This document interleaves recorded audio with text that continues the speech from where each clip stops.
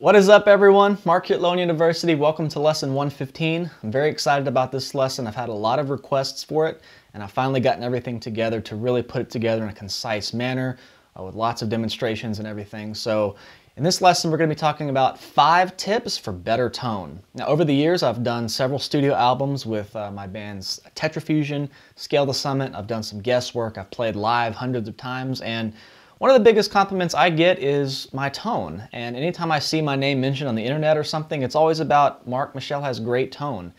And that's really awesome to see, but I'm going to tell you here that I take very little, if any, credit for that. And I credit, the amazing engineers that we've worked with doing the albums and, the good gear I've chosen to play. And the credit I do take is these 5 things I'm about to share with you. And when I go in to play live and when I go in to do an album, I do these 5 things to make sure I'm getting the best source tone and I'm giving my best for the engineer to work with so they can have the best end results. The best initial source tones will always yield even better end results. So these are 5 measures I'm putting in place to make sure that I have my end covered so that when somebody works with my tone, they don't have to do a lot of extra work to make it sound good. It's going to sound its best right out of the box. So here we go. What I'm going to do first is I'm going to record a bass line over a track out of our library. It's backing track number 2. And going out on a limb here, I purposely screwed up EQ. I changed my pickup heights, which really sucks because I found a sweet spot for these pickup heights. And I've screwed it up just for you guys, so hopefully I get it back to where it was. But I've gone through and purposely just done everything wrong that you should do with tone. I'm going to record an example bass line, you can hear it, and then we're going to go through these 5 steps, make the 5 adjustments. I'm going to re-record the same bass line, and you'll hear just how different these 5 things sound when done, and just how, the type of wonders they work for your tone. So let's go ahead and record that, and you can hear what it sounds like with my opinion of bad tone, and then we'll go down the checklist. Let's check it out.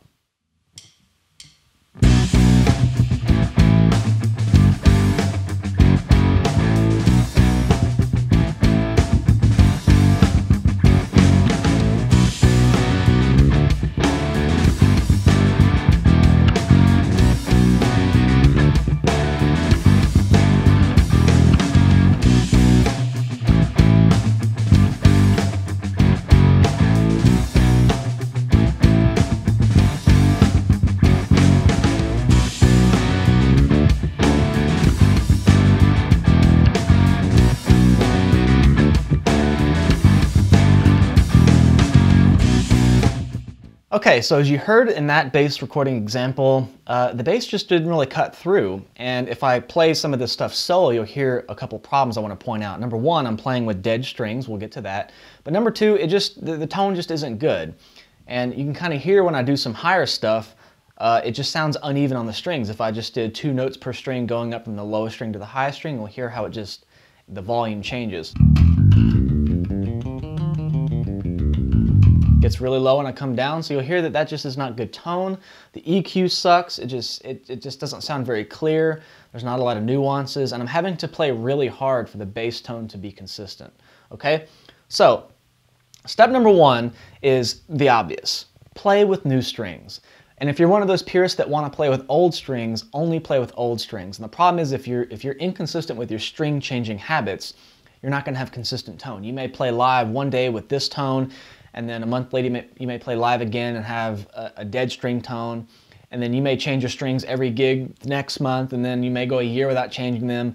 And when it comes to everything involved in the signal chain, your amp settings that a lot of people just keep the same, they don't ever touch their amp settings or their pedal settings, you're just going to have an inconsistent tone. If you're working with the same front of house personnel, the same studio engineer, or let's say you're recording an album that has 8 tracks and you're just doing a different track every 2 weeks when you have time, it's not going to be consistent if you're not changing your strings every single song.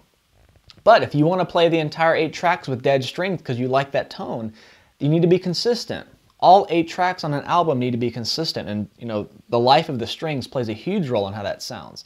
And I know buying new strings for every gig is unrealistic and it's not in everyone's budget, and even if it is, it's not really realistic anyway, but a lot of people do it. So my thing about step one, when you're changing the strings, pick a side. Either play with old strings a long time and really work with that tone, or change strings very regularly, or boil them, or always wash your hands or clean them just to keep them as new as possible so that you have consistent tone. So step one, change strings.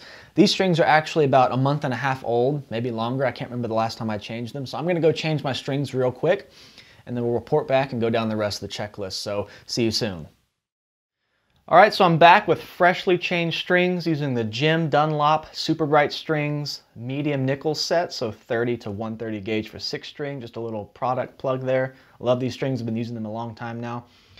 So you can obviously tell my strings sound a lot more alive, and just everyone knows that new strings sound. And yes, I really changed my strings. I didn't just turn on some like magic string reviver plugin on the DAW. I just changed the strings and you can see what this mess looks like. I'm sure you all know the look. So, new strings, that's a big thing. And another thing I want to really make new strings a step in this 5-step thing is because new strings are the only way to have exact same results every single time. Even if you said, okay, I'm only going to record a new track when my strings are 6 weeks old to the day. But during that whole 6 weeks, you may have eaten fried chicken and played bass, you may have not washed your hands, you may have not played the bass as much as the previous 6 weeks. So even if you say, I'm only going to record a track when my strings are 6 weeks old, that's still not going to be exactly the same. And of course, stick with the same brand, the same tension, everything like that stays the exact same. So can't stress that enough. Now let's move on to number 2. Pickup height is so important. And that's a huge component as to what makes you have consistent tone.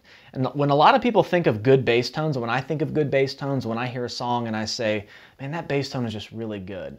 The reason is because the tone is consistent. Everything they play is even, it has relatively the same volume, it has a similar tone throughout, and when they go up on a high little run or a bass fill all the way down to the lowest notes, it sounds even, the same. And pickup height has so much to do with that. And I see players all the time, over the years I've taught or what have you, I've seen them pick up their bass, plug it in, and when they do a scale or a little run from the lowest string to the highest string, you can hear the volume just go, and they get to those higher strings. Just listen. You can hear it, just the volume goes away. I'm playing the exact same strength on my plucking hand. I'm not changing how hard I'm plucking.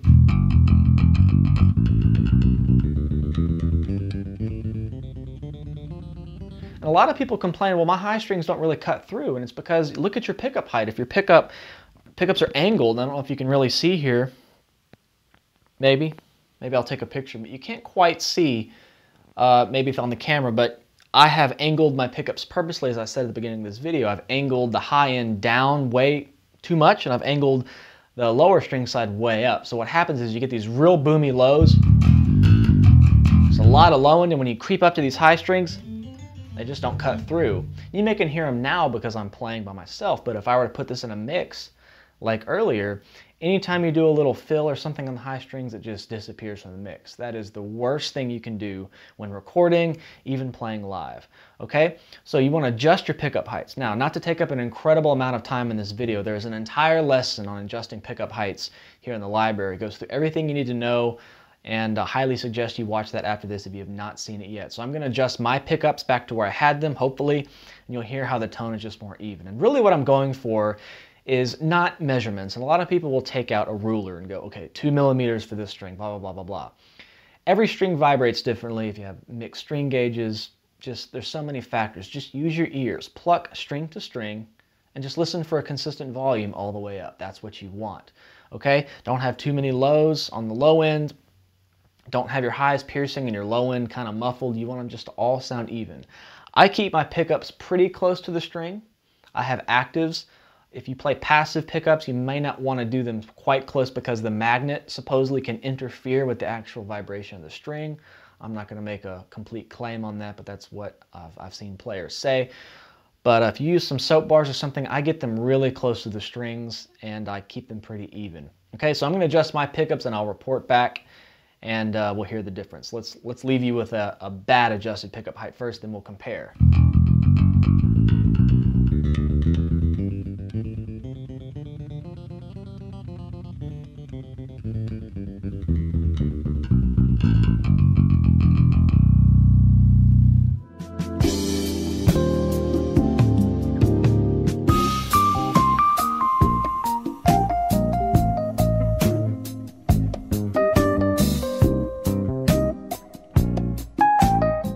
Okay, so I've now adjusted my pickups. You can see, maybe you can't, we don't know yet because I'm not looking at the camera, but they're much more even.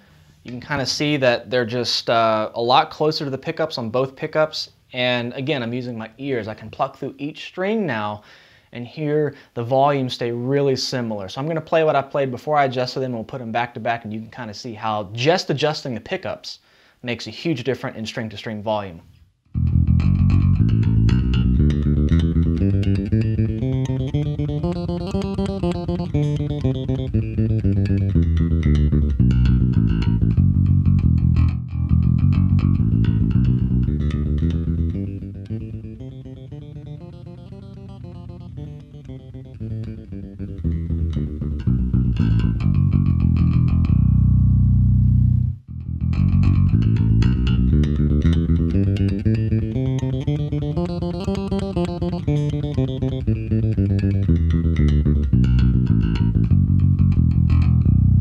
You can hear once I go up, string volume is very, very relatively the same. So now when I go up to do a little bass fill,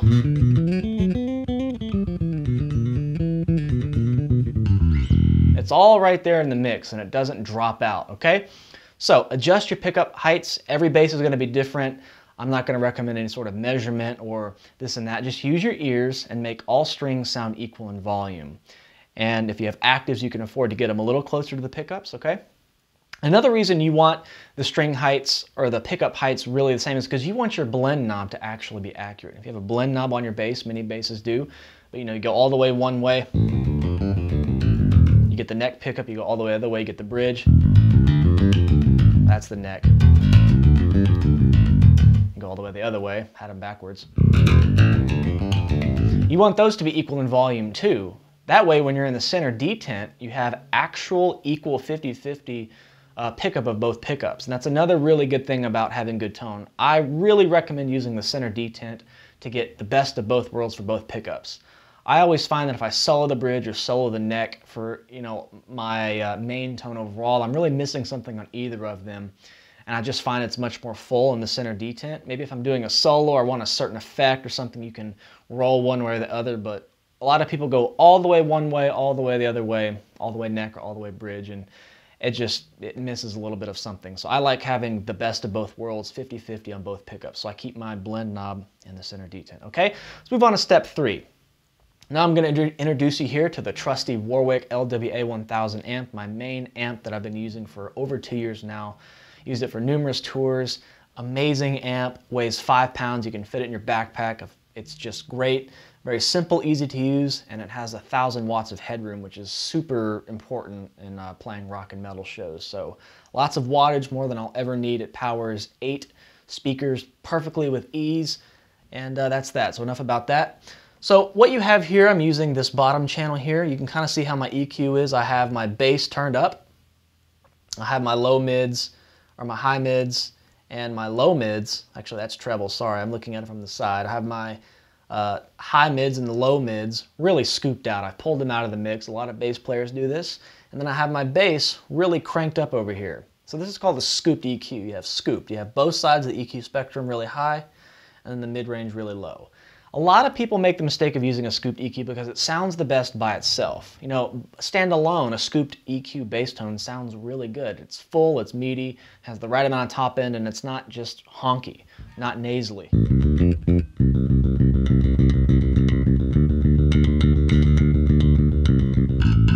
Well, that sounds really good, but when you put this in a mix, there's lots of other things that, taking up the high end and the low end. You're competing now with the low end of the guitars. The kick drum, the high end, the crash cymbals, the hi-hats, the chimey end of the guitars, the vocals, the synths, whatever it may be. So no one's really taking up that mid-range, and that's really where the bass needs to reside, sort of in that low mid to medium mid-range frequency. And if you crank those EQs up by itself, the bass sounds real thin and honky. A lot of people hate that tone. But the best tones for bass sound best in the mix. The best bass tones sound not that good by themselves. That is the absolute truth. I've A/B'd the crap out of this. I've tested this, multiple basses, albums, I've been told this. not words that I came up with, words of wisdom from other bass players. The best bass tones sound not very good by themselves, but they sound amazing in the mix. Take my word for it.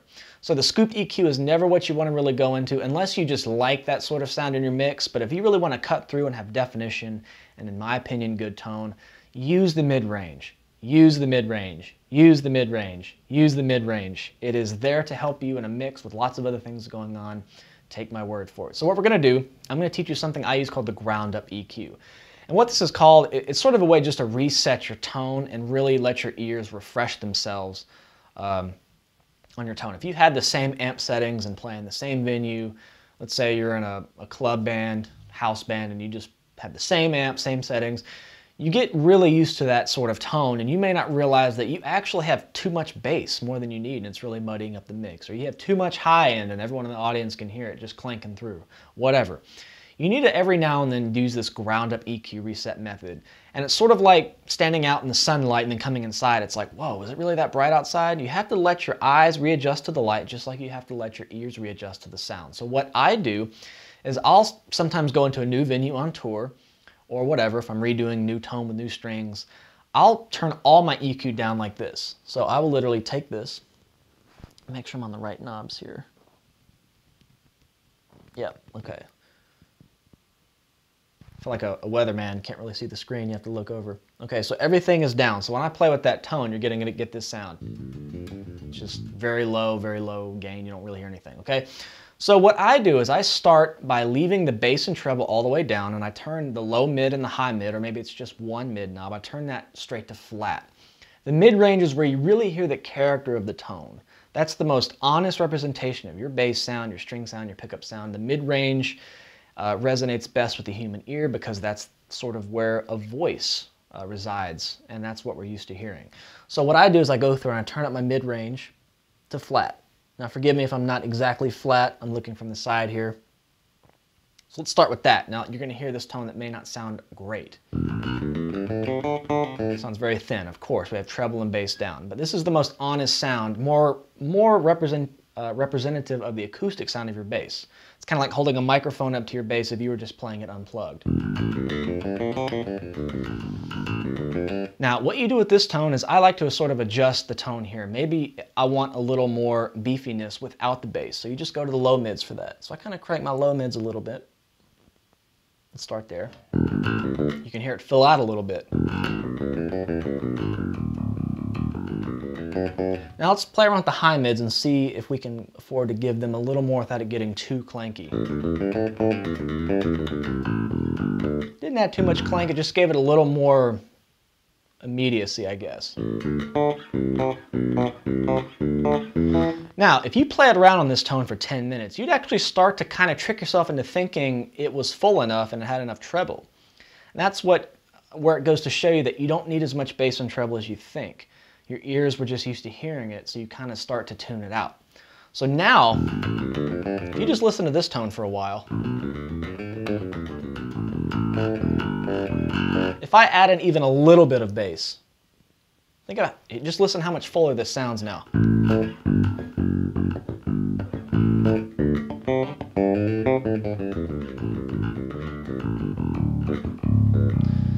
So that's already adding a lot of bass, okay? So what I do is when I do this ground up EQ, I sort of get the tone I want, a tone that sounds as good as it's possibly gonna get with just those mid-range knobs, and then I adjust bass and treble to taste. I turn up the bass just enough to where it starts to sound full, and I turn up the treble just enough to where I get that sparkly top end and it's not piercing, just enough to give it a little more presence. And that will sort of cause you naturally to have a subtractive EQ, where instead of always boosting everything to get more, you start taking things away to let the other things compensate. That is very important when EQing things. You don't want to just boost everything. I need more bass, boost more bass. Okay, now the treble's too low, you boost the treble. Okay, now the mid-range is gone, and everything is just maxed out. It's a very unhealthy gain signal to have. So start with this ground up EQ and adjust to taste. Get the mid-range where you want it, bass and treble, just turn them up slowly until you can hear it just fill out on the low end, and then just enough on the high end to let it just kind of sparkle up a bit. So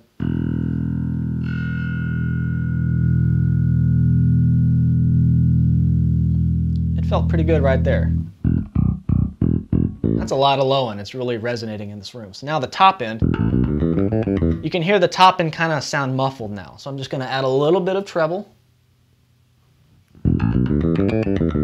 It's getting there. Let's add a little more. Probably about the same place as the bass would be.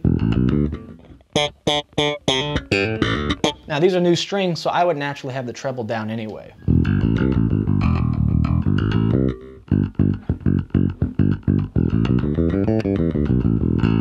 Maybe a little more bass. I think I'm actually going to use the low mids for that. Let's try that. Treble maybe a little less.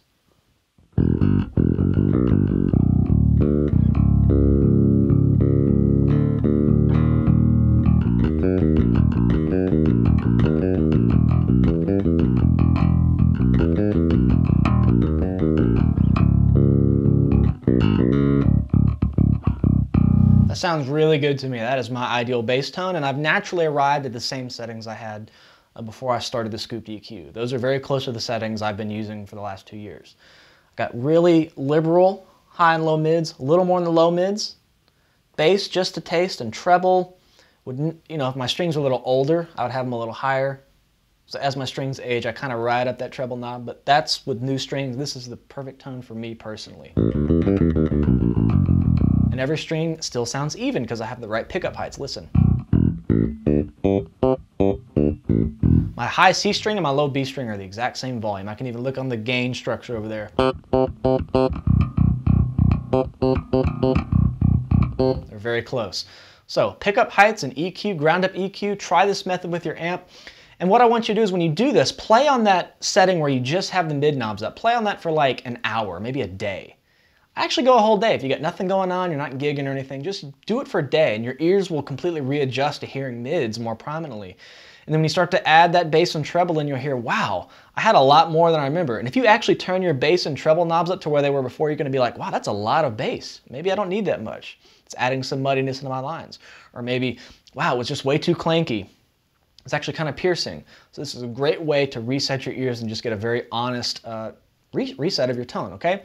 Step number 4, play with the signal on the hotter end as much as possible. Now this is kind of goes into the gain structure territory. I'm not going to get too much into that, but just to debunk the misconception about gain and master volume that for a long time I didn't have any idea what the heck that meant.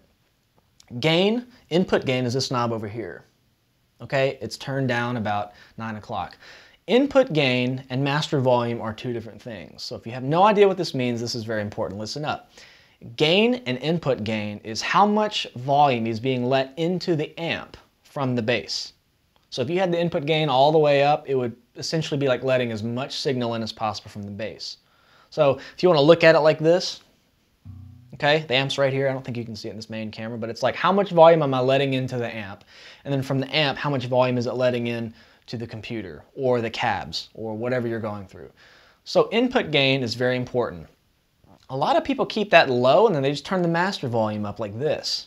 Now my master volume doesn't work right now because I'm not hooked up to any cab, so this does nothing right now.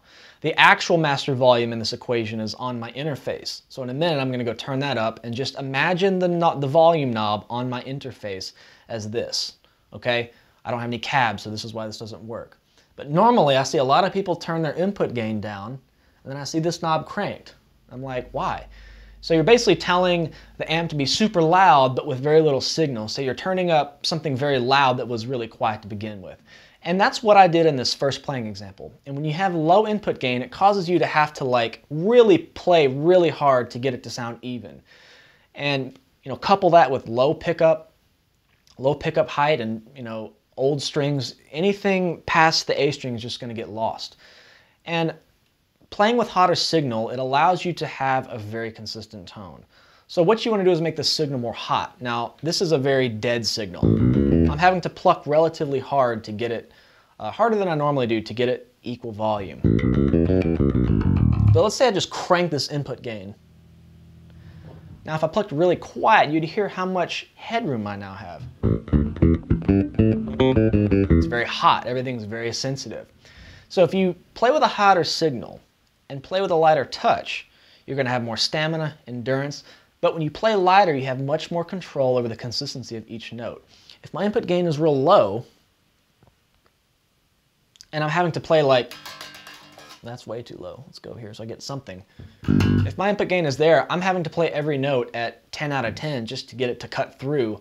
So that's like getting it to normal. If I want to go louder than that, I have nowhere to go. There's no dynamics with it.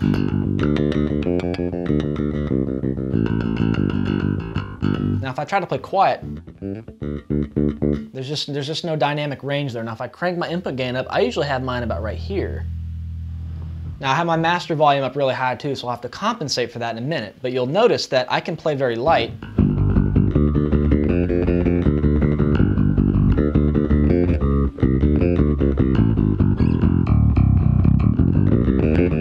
If I want to get loud, it's going to clip it out because I gotta obviously compensate.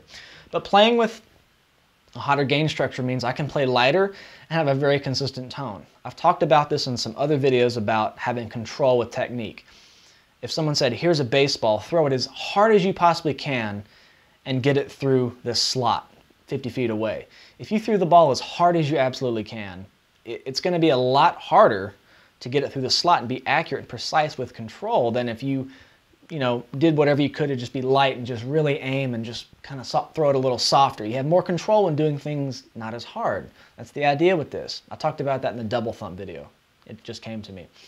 So play with a lighter touch and a hotter signal, and then when you want to get loud, you have all that extra room to just really dig in if you want to, but your bass tone is very light and consistent, and that just makes for better technique and better tone. So now I'm going to go over here and adjust the volume knob over there to compensate for the gain I just raised. So let me go do that.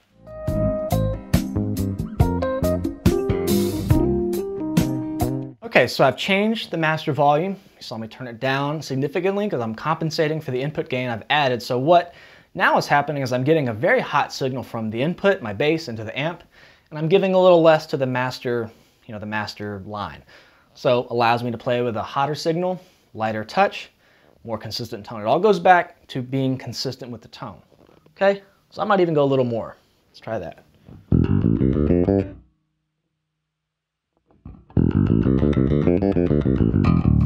I usually keep mine pretty high, and I've done this forever and it always works. And I just like having a very hot signal. You can just really feel, it's like you can just really feel it a lot more and you're not struggling to play super hard just to get a basic note to cut through. It feels very responsive. So very important. I suggest you try this. And if you didn't know what input gain and master volume meant, that's what it means. So if I was just on the amp, let me backtrack. If I turn my input gain up, if I'm playing with cabs, I would have turned this down to compensate. Okay? So this is basically the master volume knob if I were using cabs. If I'm using a interface into a DAW, I would use the interface master volume there. Last step, choose your frets carefully. Now this is a really interesting angle and a more advanced concept, but something I really, now that I've been playing a long time, I really start to focus on this when it comes to what frets should I play? What kind of sound do I want? And you'll know that when you play different frets on your bass, they make different sounds. And we've talked about in lesson 40, learning the notes on the fretboard. If you have a 24 fret bass with 4 strings, you have 8 instances of every note on the neck. And if we're talking the same octave, maybe 3 or 4. You'll notice that if I play a bunch of different A's, they're going to sound different. This A is the same octave as this A, but it just sounds totally different. Just listen to the difference in tone. Same note, different range of the neck, very different tone. Okay, that plays a big part on how it sounds live, on album, whatever. So choose your frets carefully. Now, I personally recommend don't ever use open strings when playing. If you're sustaining whole notes or you're kind of doing a slower, more static moving bass part, never use open strings. Open strings have a totally different tone than when they're fretted.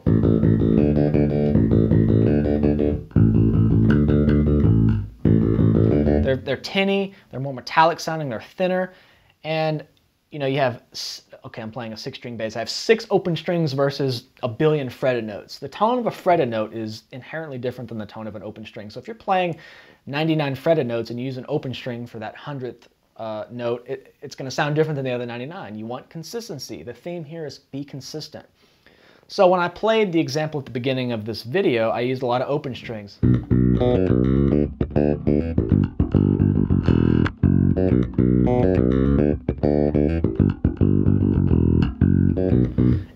can just hear the tone difference. If you have a really good ear, you can hear just when I go to those open strings, it kind of goes bum bum don't, and it just has a tinny tone. It's just different and it's inconsistent. And when you put that on record through a stereo, that'll be where the bass drops out. Again, consistent tone. I'm going to say it 1,000 times. So I would take this whole bass line I played and put it over here.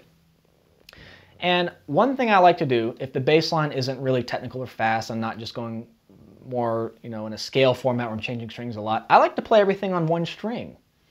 So play more linear, play more scalular.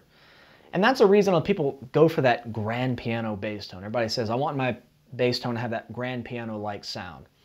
And that's because it's on a linear scale. You go up one string, the tone's going to be consistent. Okay, if I play an entire song on one string, that's going to be a really consistent tone. There's no other factors. So instead of going,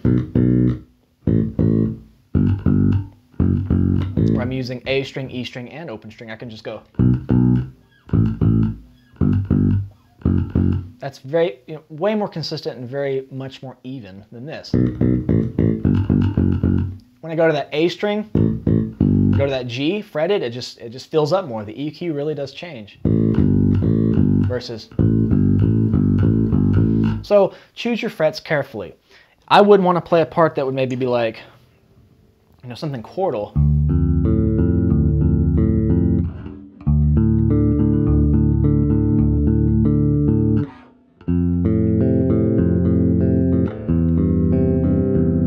Too bassy up here, too muddy. I'd want to play that down here.